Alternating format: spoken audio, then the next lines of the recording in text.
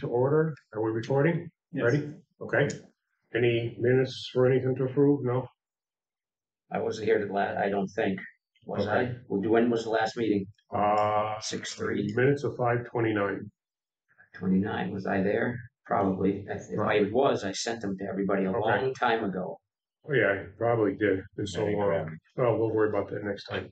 The select board took our recommendation on 6-3 as far as the OPM of ranking the three candidates 1, 2, and 3, and they approved it.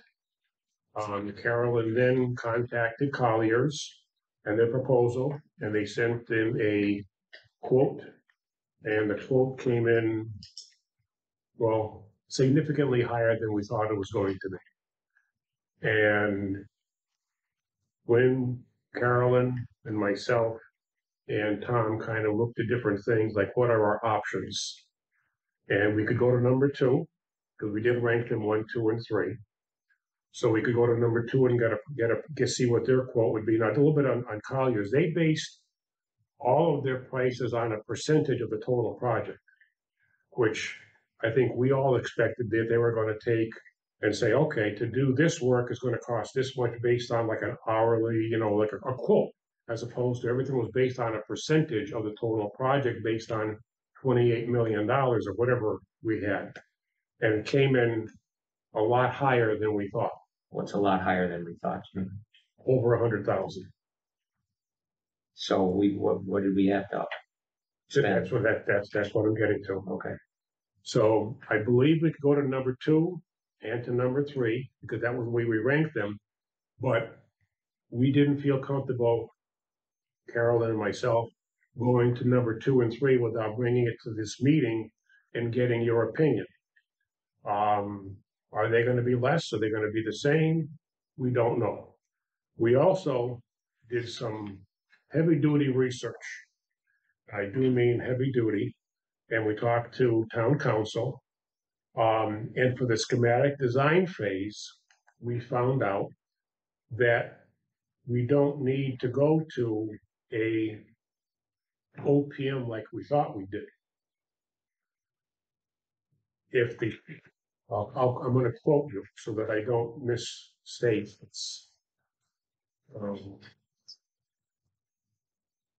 This is under Mass General laws, so this is not something that we're not.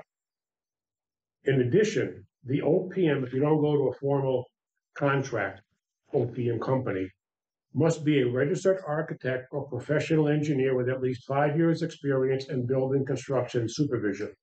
Now, I want to mention a few things. We have a registered architect. No, I'm sorry, you're a surveyor. Surveyor. We don't have a registered engineer or architect on the committee. Or possess at least 7 years of experience in building. Okay, registered architect or professional engineer with at least 5 years experience in building construction and supervision, or possess at least 7 years experience in building construction and supervision.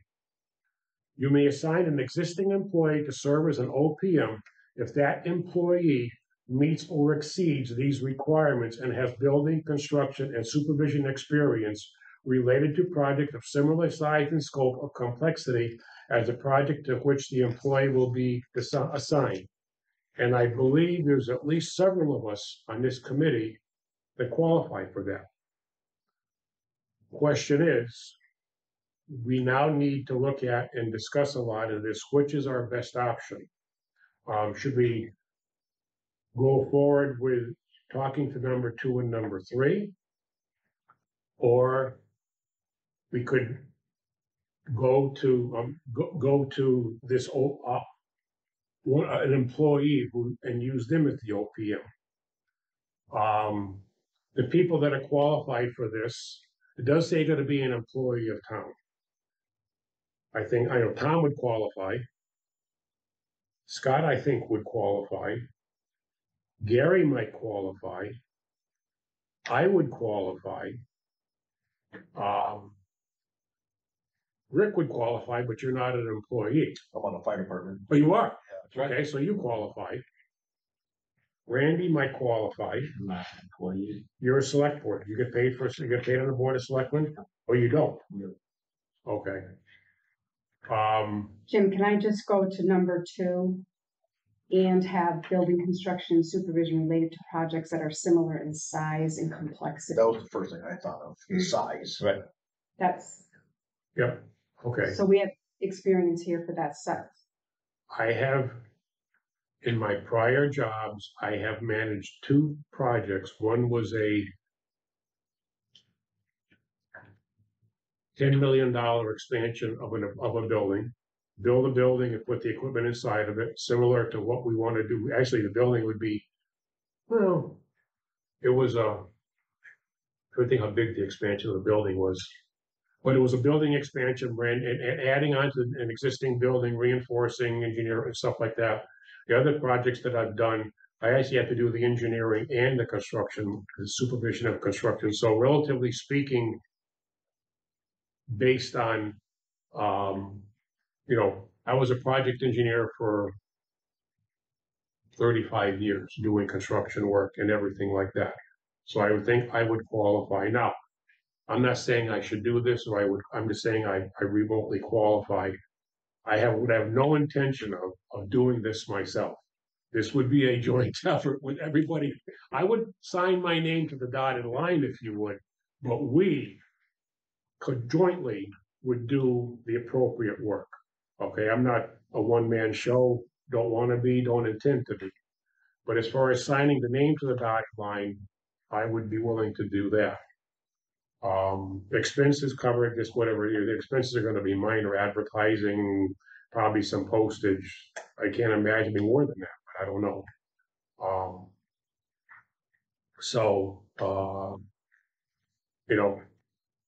Rick, have you done big projects like this? Not to that magnitude, some commercial, but not mostly residential. Okay. So anyways, those are basically our 2 options. Go to number 2 and/or number 3. And maybe go to number 2 and number 3 and see what they have for prices. And if they're out of range again, then we go to the option of the OPM as an employee. Something to be discussed amongst us. So their money was over the full thing. That money was supposed to be also to get an engineer, right? Design this. The quote was to hire an OPM and get an architect, hire an architect for schematic design. Yes. So whoever does this or sets this up as an OPM start with is going to have to get, and then an architect to design this. The main job of the OPM is to supervise Because we have to hire. the hiring. Yeah, I mean, there's a committee that'll do the hiring, but the OPM to recommend.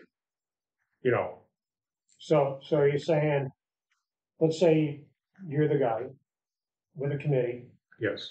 and we're gonna go and research a architect and hire him. You would advertise for an architect. Okay. Just like, I believe we advertise for an architect. Is that correct, Carolyn? You have to advertise. Yeah, we have to advertise for an architect, just like we did for the OPM. Interview them, check references, and if you had an OPM like, just use Collier's, they would make some recommendations as opposed to, well, based on this and this.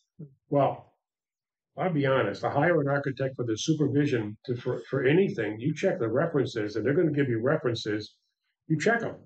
And we know enough people in the area, and most architects that do this kind of stuff aren't fly by night. They're either going to have, like our 3 OPMs we narrowed down to, a good reputation, or, they're a little bit shaky. So, and then you make a decision. Okay, so then we would take part of that $275,000 to pay for those, 225. $225 to pay for them. Yes. Okay. And then you're also going to do you probably need to do some soil borings to make sure where the building's going to go can support the building and different things like But the that. architect is gonna be telling us that part or no? Or is that on you?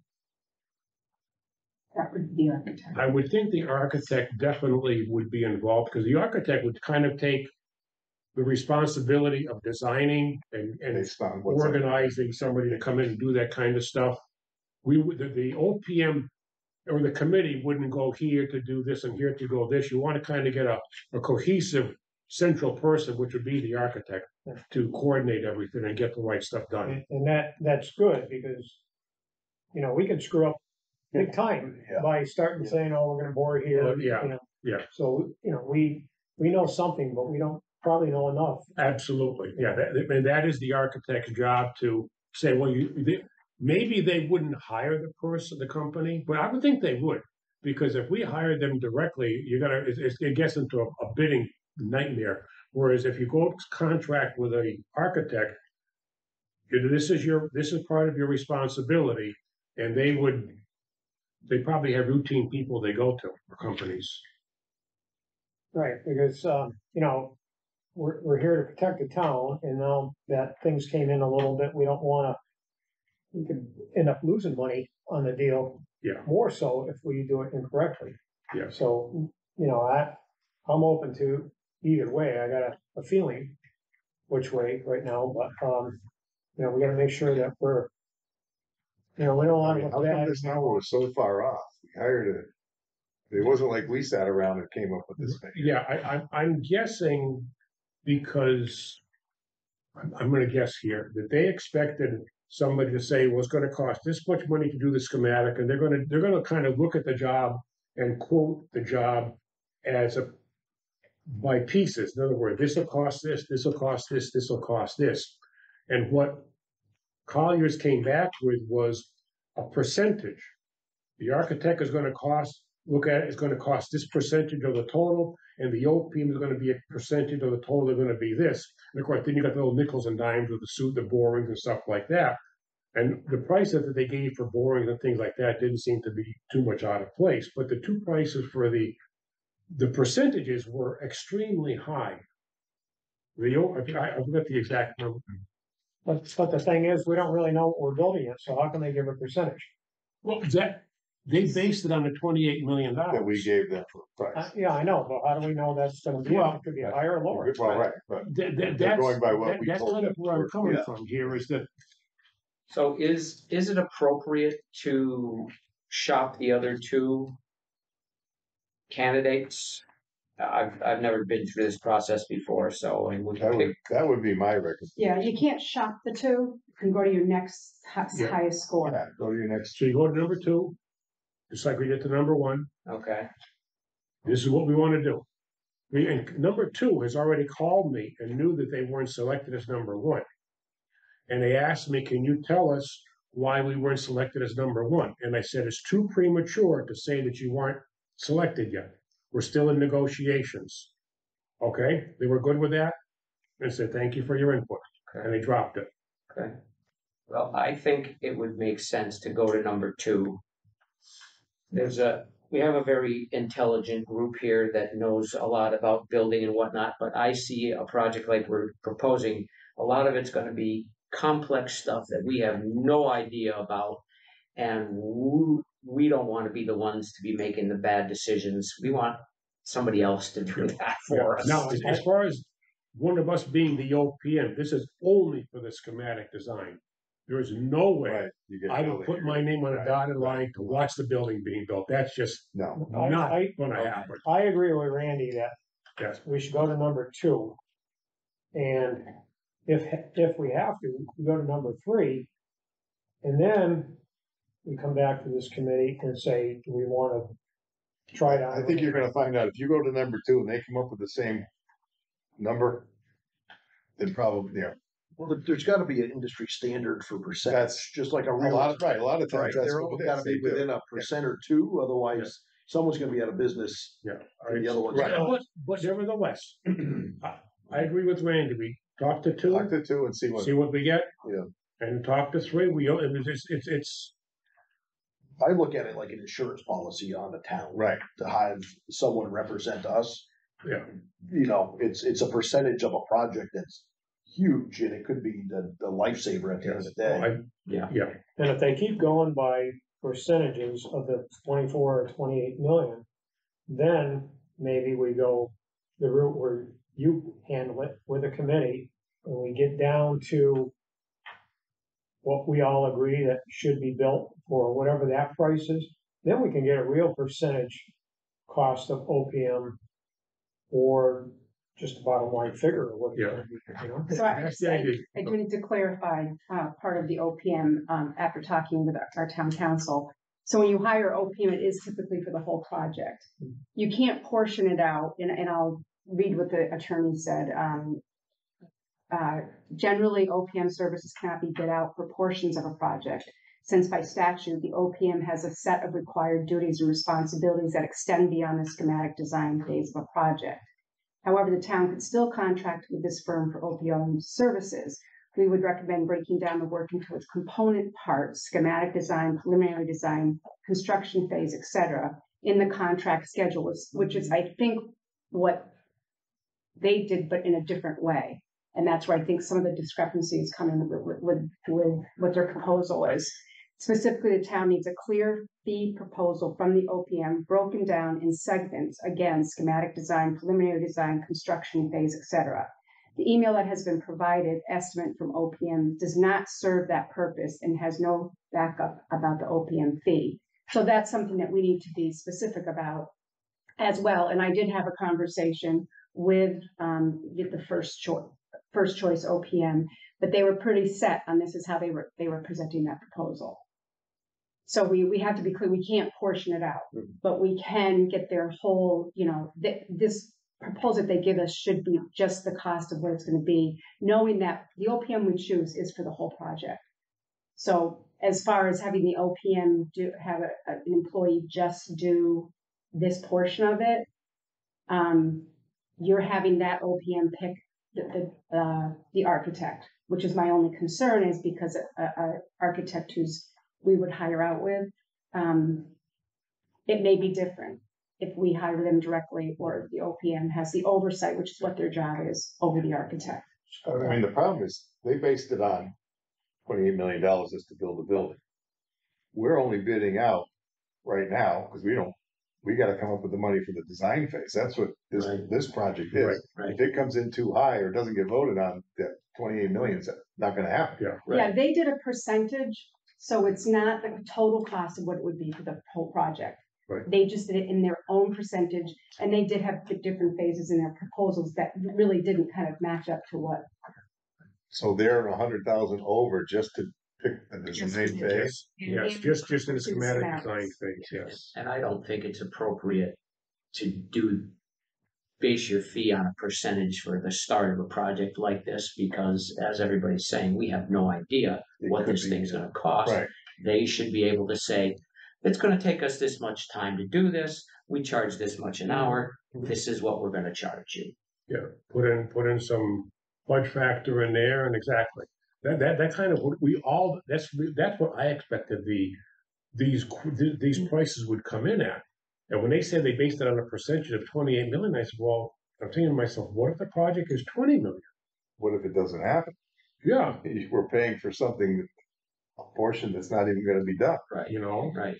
So, Carolyn, if we did the OPM for schematic design here, then would you have to rebid for OPM from that point on? No, because the OPM at that point is bidding for the architect, and the next phase is for the construction, and that's what she was pointing out, is that OPM is hired to cover the whole thing, because you don't want a new OPM coming in the construction part of it and saying, well, I don't know why you picked that architect, I wouldn't have picked him. Well, so there's we would be the OPM for that first section. I'm talking about the design section, which is the second part. So can we do if we get to the point where we're not happy with anybody's proposal, can we do what Jimmy was talking about and act the committee through Jim, act as the OPM for the schematic, and then hire a quote unquote real OPM for the rest of the project? Well, if the project goes through. Right, if the project goes through, right. But can we do that, or are you saying, Carolyn, that we have to have from the get-go, one OPM. That is the impression from a conversation I had with Lisa without asking that specifically. And then what is written here. Because we're, It sounds like, and that technically, looks like. there's it's no quite money and there's no project to build the whole thing. Right. We're only looking for schematic design. Right. It says OPM services cannot be bid out for portions of a project since by statute, the OPM has a set of required duties and responsibilities that extend beyond the schematic design phase of a project. And that's Mass General Law 149, that's that. But doesn't that kind of contradict what Jim was reading? Yeah, we could. Well, maybe what that says, David, is that if we start, we have to We stay finish. with them. Yes, they do the And whole if that's the project. case, That's a then lot. I'm running. I'm not in favor, I'm not in favor of that. I was, no. Can we get clarification on that? I think that's what she's saying. But yes, I will definitely, yep. We act as OPM, if we get that far, we act the OPM just for the schematics. No, That's the only project we have right now. The rest of it's No. maybe, maybe not. Right. So in the interim, do we need to vote to go to? well, I want to make, Safe choice. yes, just a second. Now, thinking a little bit strange here, could we hire the OPM with the understanding that they would, except for reviewing the architect that we choose, they wouldn't be that much involved, except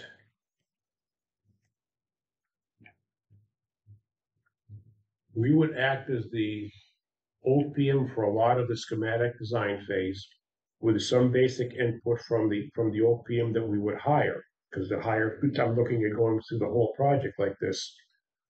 And they would have, okay, the architect, review the architects that we talked to. And your input will be minimal for this schematic design phase, except to review the architects. We would act as basic OPM for a lot of the stuff that we're doing. And once we get the schematic design, you would kick in full time and we would no longer play part OPM anymore. You understand? Did I make myself clear enough? Yeah, but I would let the rest of the committee have input on that. We'd have to what? I would like to hear other input before I answer. Well, I mean, I think that's what we're all talking about here is that we would play OPM for the basic schematic design. Once we've got a schematic design and a price, okay, that's it. Now we go to town meeting with the price, gets approved. Well, And they you're take- almost talking like an hourly rate for them to, Help us with schematics. Basically play consultant for just a parts of little bits and pieces. Because we went out to bid for schematic design. We didn't go out for the whole project. Yeah. I mean, they're assuming the whole project's gonna go through and basing their stuff on that. Well, they're going, they're looking at having money that's being spent that's not in this part of the budget. What the money that the Colliers has quoted is just to do the schematic design. Right. I mean, Yeah, that doesn't leave so- anything for us. But it was a big So you have percentage. to- It was a percentage of the entire project. So I would propose that we go to choice number 2 right now, make that decision. And then if that Come doesn't back. work out, then we have this, We want to continue this Right. discussion. Because this, I see, it's gonna get, I'll Ugly. second that motion. Yes, it's going to get very complicated. Because remember, they're also gonna be subcontracting out in a sense to who's gonna do their geothermal thing, or who's gonna do. Right. We don't wanna be, I don't have the bandwidth to be going out to bid for all that, or right. so that's what you want the architect Right. or the OPM to oversee. Jimmy did make mention of that would be ugly. That whole process would not be good. That was, that's something that the architect, the architect and primarily, yes, okay, never mind. I agree with what you just said. I think a turnoff for the architect to, if we're representing the OPM, Right. they might be like, Yeah, when I, I don't want to deal with Goes back. a committee right. that meets once a month. And you're gonna pay them a little bit, you might as well just go back to the. Exactly, Oh. yeah. You got one step that's backwards and it's. actually, I know it's kind of changing directions a midstream here. Because we asked, the first group told us this based on the total project. like Gary says, we don't have a total. We don't have a total project. This is our project. The design Right. phase. And so we need to get somebody that understands that and is willing to price their work accordingly. But Carolyn, we'll go back to you now. Now that we already talked to number one, we'll go to number two and say, look, we don't want the whole project percentage. We only want it on this section. Couldn't do that. You gotta go back and re-advertise. No, we want Collier's quoted a percentage based on, of the two main fees, architect and OPM, on a $28 million. Right. And I understand what you're saying, that we don't know what it's gonna cost. That's a valid point. And when we talk to number two, we tell them that we don't know what we're going to need, but they've got a basic idea based on what was in the Which we have to by law provide. We have to provide that we estimated 24 million. We have to provide that because that is what they're looking down the road. Yeah. So I think what I would recommend, and this is just hashing this out the last 2 hours or so, is go to the second. And then if it still comes back over with some similar kind of a disconnect to what we were hoping the scope of work and what they were giving us, I would advise that you look at that scope of work. If you look at it, it's for the whole project. We do have a paragraph in there, this is just for schematic designs, but I think we may want to be more specific because we want to be clear with everybody who proposed that all the information they get is consistent. And that I think the safest thing is if it is significantly over and even isn't clear about how the next one is doing their quote, I think I would recommend that we go out to bid again and just everybody look at that scope of work and see where we can make it more specific to a schematic design. Because I took a look at it. It is for the whole project. Okay. All right. Yeah, the only thing I would throw out on that is if we're gonna rebid, we should talk to the third company before we go out. Yeah, Because, I would be in favor of talking to all three before we right, because simply eliminate number three, because that we was may our find vote. out number three, the first two companies, number one is now a big company because they bought somebody. Collier's is now almost as big as the company that we disregarded as number four. They bought, or they were bought, some whatever it was, but they're now a big size company. They have like 1,000 plus employees, whereas before they had a couple hundred. Number two is still medium size. Number three is almost mom and pop. Right. And we may find mom and pop might be a completely different category. So I would talk, but let's go to number two. See what number two does. We can come back and meet again and then make a decision whether or not we go with three. So I mean, my thinking is, see, they were over 100. Even if you come in even or a little below, you don't have enough money to hire an architect. I think, it looks like we're going to be short all the way around, no matter how you cut it. Well, But that's why I want to talk to Right. number Yeah, two, let's- see what we get and go forward, because I don't want to go back to town meeting. Granted, it wasn't our fault. It was what the numbers we were given, but there has not been a project in town that hasn't gone back for more money.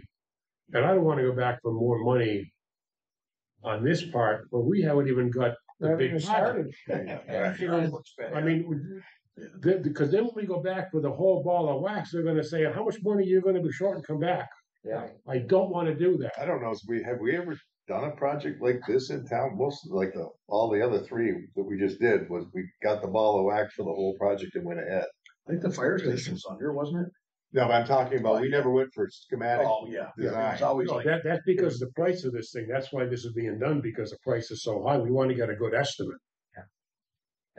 So yes, Jimmy, I make a motion Right. to go to the second choice. Gary seconded it. Okay. We have a motion and a second to go to number two. All in favor of the motion? Aye. Anybody opposed? Motion passes 1, 2, 3, 4, 5, 6, 7 to 0. Good. Motion passes. Carolyn, you will contact number two, CMS? Mhm. Okay. Can we get copies of the proposals that these companies are sending? Yes. Yeah. Yeah. Yeah, they don't, you've got them, when they give them, what you want is what the proposal they sent back with the amount. Yep, yeah, and I can give you the one for the first one too. Just it is, because we're still going through the process, just, it's not spread all over the place, yeah. Dude, so much happened today with paperwork that you didn't get a copy. I mean, I didn't even get a copy of it because Carolyn just got a reply from town council at like 3:45. So. Yeah, we're not trying to shortchange anybody, but it just so much happened. I wanted to, like, what's this? You're gonna get things in pieces, you're gonna be totally more confused. Okay. Anything else? I also, once we get these in for this back from the, number 2, I'll let everybody know. We'll schedule another meeting and go from there. So how long did it take last time for you guys to meet with them and, get their response back? It was pretty quick. Yeah, they came back with something within like 2 weeks, once they knew that they were chosen.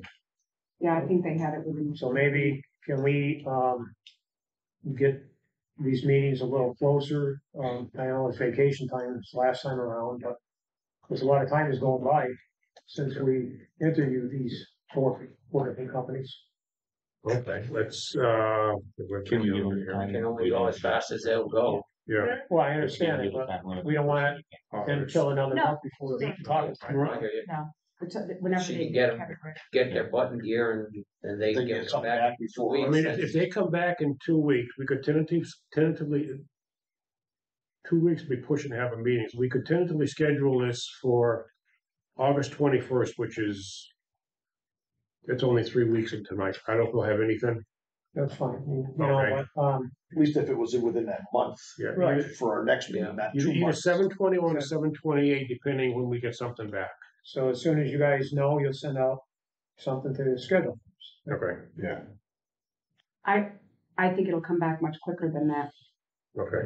So should we do it the week before? And because you can always cancel the meeting, we set it. Or Well, we only need it, what's you need, 48 hours to. Oh, okay. So the policy, yeah, set the gonna meeting, publicize so. it, but 7/21 is 3 weeks away. I would think that's probably the soonest we're gonna be able to have anything. Even if they come back in 2 weeks, that only gives us, that'll just give us enough time to post it. Yeah. Okay, I think if it's, Jim, if you're okay with this, if I get the proposal back and I know we're way off, then I'll call you and set up another meeting. okay. So, okay, then if the proposal is way off on number 2, should we propose to schedule number 3? Because why come back to another meeting? Meeting to Just to. I know what we're gonna Do do we anyway. want to make that, that's a good point. Yes. If number 2 comes back on their way out, we want to just automatically go to number 3. That's what I was. Gotta give them a chance. Yeah, I'll second that. Is that a motion, sir? Yes, it. Make a motion. Mr. Gary seconded it. Very good. Number 2 is our next choice. If they're out of range or over budget, I mean, at least say over budget, then we right away go to number 3 with the same thing. Okay. That way, hopefully in a month, we know where we All are. Motion and a second for that idea. All in favor? Aye.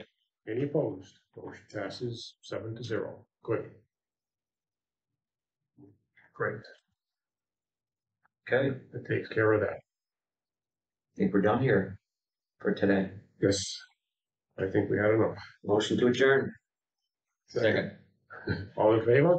Aye. Meeting assistance. Thank you, Carolyn.